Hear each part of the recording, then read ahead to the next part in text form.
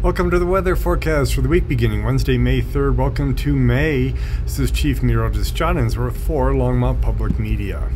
Friday, May 5th is a full moon, rising at sunset, setting at sunrise. The sunspots are kind of tilted away from us right now, except for this little cluster up here, so a little quieter geomagnetic environment.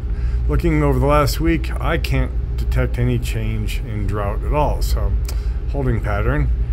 Looking nationally, a little bit change in Montana, but not much, just nothing really changing. Let's go through my quasi animation of snowpack as we zoom up through the entire winter season. There's the peak date there, and oh, I should have stopped right there. So yeah, it is definitely dropping. We're not up in this way over normal, but getting back kind of closer to normal, but it's still there. So we're still way above the year median. Fantastic, 135% of normal snowpack. And we did get a good amount of water. It was thought this last storm would have been a lot wetter up north, and it shifted to the south, but you've got 2 to 3 inch rainfall rates around Pueblo and down here, and that's great. Those are some drought crunchy areas, so fantastic news there. Here's my severe weather climatology animation, and you can see it's getting quite close to us now. We are definitely entering severe weather season, so like Thursday, tomorrow, we have a chance of thunderstorms and rain. Right now they don't have a marginal risk for severe weather, but I'm kind of watching for it to see if that happens. So it won't be in the maps today, but it may be real. So that is Wednesday. Chance of convection. You can see some convection happening someplace in the state, but nothing big. The nearest severe weather is down here in the Panhandle, slight risk in Big Bend area. And then going to Thursday, we see chance of convection over most of Colorado. See this little tongue of marginal risk into Colorado. It's kind of pointing at the Front Range. I would not be surprised if that gets drawn a little closer, if not get to the I-25 corridor tomorrow. So we'll see. Friday starts to move out as dry air comes in. Looking at Wednesday, quite dry. Thursday, chance of showers, rain and thunderstorms, a little bit of snow mix in the mountains. Friday, the showers and thunderstorm chances pull up in the northeast part of the state. We do have some fires up in Idaho, Montana, and western Canada, and some smoke is now coming down, so you probably noticed the sky looking a little more milky recently. We had the cloud cover come in on Tuesday night from the convection in the mountains, and that mixed with smoke kind of knocked stuff out. There's a pretty good fire in northern Arizona too, which I don't know how that can be. They've had so much rain.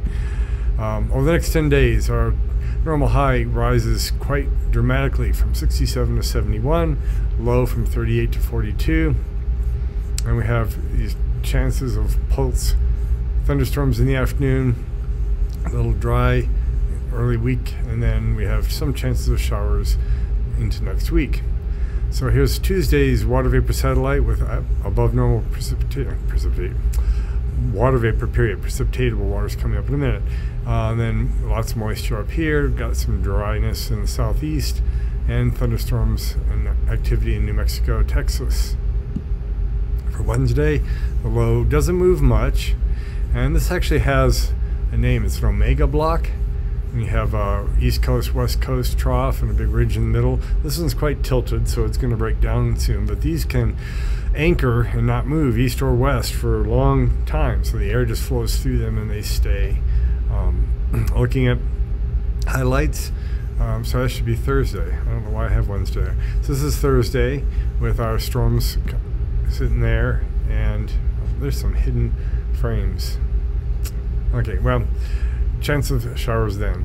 For next Friday, we have another low coming by, and next Friday we have another good chance, and in between it's just a chance of some showers and thunderstorms. Okay, so over the next 10 days, the graphic we missed was showing you the omega block, but here is the low kind of pulling in, the ridge starts to move out, so it all does become progressive, it gets moving. On Sunday, Monday, we have this little trough passing by to the north. There's a ripple for Tuesday, but looks like it'll stay kind of to the north. by Thursday, this digs down to the south and then pulls up over the state, giving us our Thursday, Friday chance of showers and storms next week. Looking at heat, this is red temperatures are above normal for that spot on the map, and blue are below normal.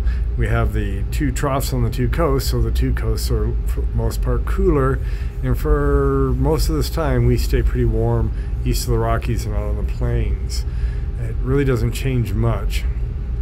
There's Tuesday into Wednesday, a little cool front comes through with that ripple passing to the north, but it washes out pretty fast. Some thunderstorms down south. We get a blob of cool as that storm comes out of the southwest for Thursday, Friday next week. For the most part, above normal warmth. Let's look at water vapor. This is I got these reversed. Precipitatable water. The greens are above normal atmospheric moisture and the browns are below normal. There goes the storm on Friday into Saturday, taking moisture with it. Some wrapping around the northern Rockies. Here's some moisture returning Monday. Not much, it's all in the northeast. Then we get real dry air for Tuesday, Wednesday. Look at this river of moisture way down here in Mexico. And then that pulls some moisture in and really moistens up the atmosphere for the end of next week. I'm going to show a new map here. This is dew points, surface dew points. So the higher dew points, the greens and above, are very moist, at least for Colorado, and the blues and below are pretty dry. Down here in northern Mexico, it's extremely dry air. So this is at the surface, it's not just the whole atmosphere. And you can see we had the moisture around for Thursday, Friday. I'm just going to back that up and start because I had to do all that describing. So here's our Thursday moisture and Friday. So very moist dew points. Then that pulls out a little bit into the weekend, still moist, still some showers possible in the northeast corner. Then we get dry air in at the surface. Moisture is never far. It's over here in Nebraska and Kansas and northeast corner of the state. Tuesday, Wednesday, the dry air at the surface moves in a little further. And then by the end of next week, the moisture comes back from the Gulf with extreme amounts of moisture out here. That's typical for the springtime. And that gives us our chance of rain then. All right, so let's look for these thunderstorms, starting with Thursday, Friday morning. Showers pull through. And each day there's a little pop-up of activity in the mountains, just because there is some moisture around. It doesn't take much for a little daytime heating to kick off an afternoon storm or two. But going to Monday, Tuesday, passing to the north, Wednesday, and then we get our next big shot on Thursday, Friday, right there, and then it's away. So for the next 5 days, the northern mountains may get some good water. Very little on the plains here, less than a quarter inch, maybe a little bit more around Boulder, Denver. Snow is highest elevations in the mountains. For the next 10 days, mountains may get much better moisture. We may get a ½ inch, maybe an inch nearby. That would be nice. And snow, just whoever gets snow gets a little more snow, and that's it. So 80s on Wednesday, dropping down to the 70s and then lower 70s as the end of the week storm goes through. Keeping some chance of a wandering thunderstorm now and then that's below the resolution of that map each afternoon. Just watch to the west to see if the sky gets dark. Remember, lightning is dangerous, so don't be excited about tornadoes and floods and things like that. Lightning can ruin your day pretty bad. So, all right, so this is the beginning of a new month. We had our outlook for May, April 20th. See all the above normal below there and above normal here. And then 10 days later, they came out with another May outlook, and it's quite different with more above, more below there, and it was strange. For the May outlook, April 20th, just in the southeast U.S. was at above normal chances of precipitation and dry in the Great Lakes and northeast. And then they've 10 days later added the west coast a lot. That's crazy. And much expanded the Ohio Valley and upper Mississippi Valley dry.